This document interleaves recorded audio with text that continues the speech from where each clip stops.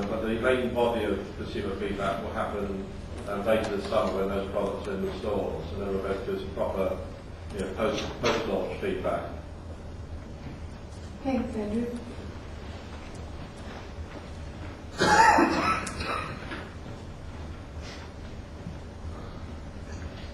Francisco Ascui from EcoSecurities. Just wondering, in relation to that specific example of the shampoo, how much of the total footprint were you able to actually measure from real data, like actual inputs?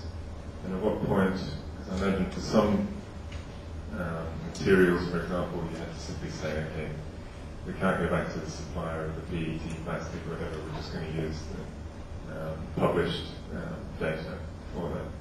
What was the rough ratio between the sort of measured proxy estimated? At the front end of the process, we did actually go to all the suppliers, including the PET suppliers, to get the information. It's like the information became more generic when you got to things like waste disposal issues at the back end of the process, so we're using sort of DEFRA figures on proportions of waste that goes to landfill as opposed to recycle. Because obviously that's like a national figure, and obviously we weren't able to measure exactly how many shampoo bottles appeared in landfill, how many shampoo bottles were recycled. But actually, when we got to the ingredients, the data was quite at the back end, and production and distribution, the data was very precise. So the sort of more generic data was actually the consumer use and the end of life scenarios.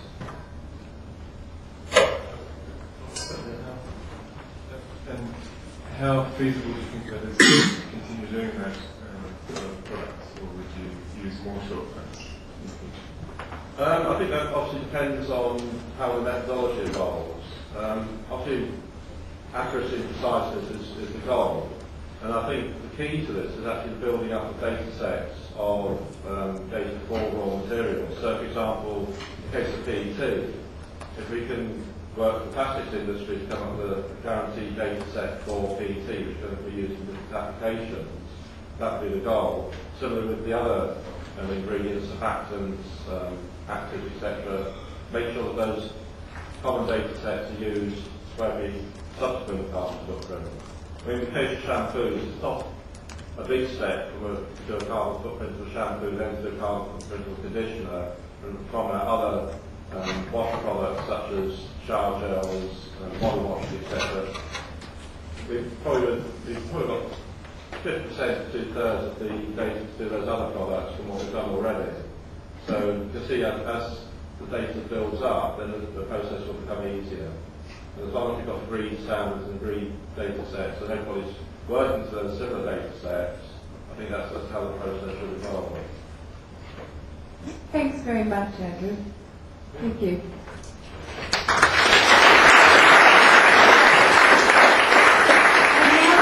Our expert panel to the stage. Our next panel is going to be chaired by Emily Farnworth. Emily is Leadership Group Manager of the Climate Group. And just to mention that we're actually going to hear more on the topic of carbon labeling on Thursday from and Tesco will also be a part of that day's workshop, and they've of course committed to label their 70,000 products.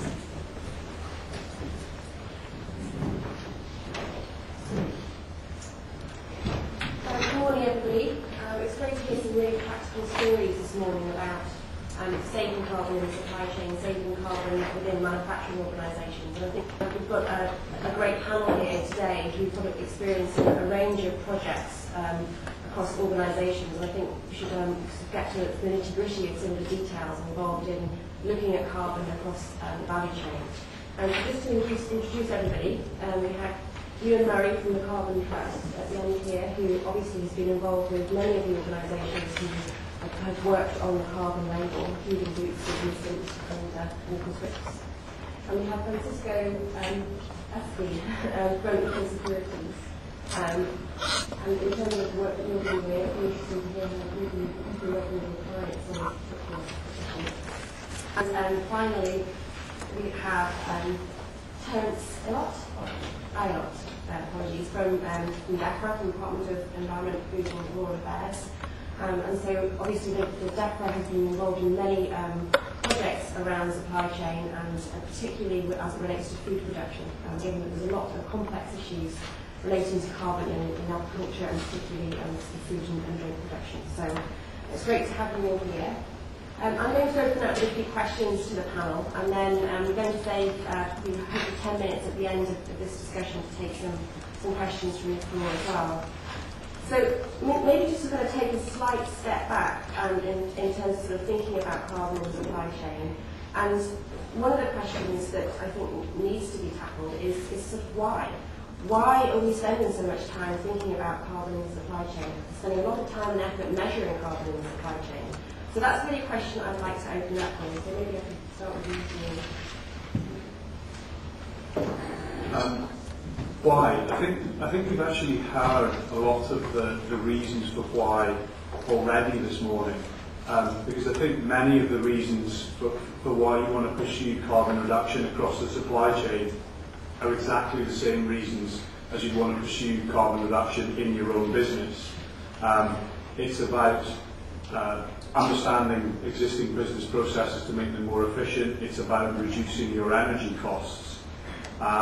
We heard from Andrew at Boots about the cost savings or the carbon savings that he found in the Shampoo project, a 20% reduction across the manufacturing processes. And that translates directly into energy cost savings too, which hits the bottom line and makes the business more profitable. So really, the business case almost falls out there. And I think the other reason is looking away from cost towards revenue, and that's that consumers are starting to ask for this. We heard about the Marks Spencer's example from Richard first thing. We've seen that in many of the companies we've worked with, that consumers are starting to ask for this information. We ourselves did some research late last year that showed that more than 60% of consumers wanted to buy from companies doing the right thing. 2/3 of consumers wanted to buy products that have a low carbon footprint. Now, what consumers say and what consumers do are not necessarily the same things, but even still, there's, I think, a pretty telling examples, telling percentages. So that says to me there's a real opportunity for companies to get on the front foot, to do this work across the chain, and to communicate the results of that through to the market. Taking a sort of an example from another area, a colleague of Richard's at Marks and Spencer said to me that as the brand owner, they're really the ones with their neck on the line. If a consumer goes into Marks and Spencer or any other store, buys a shirt, and finds out that the buttons in that shirt have been sewn on by a 10-year-old, they don't care who owns the factory in the developing world. They bought it in Marks and Spencer. It's Marks and Spencer that they hold responsible.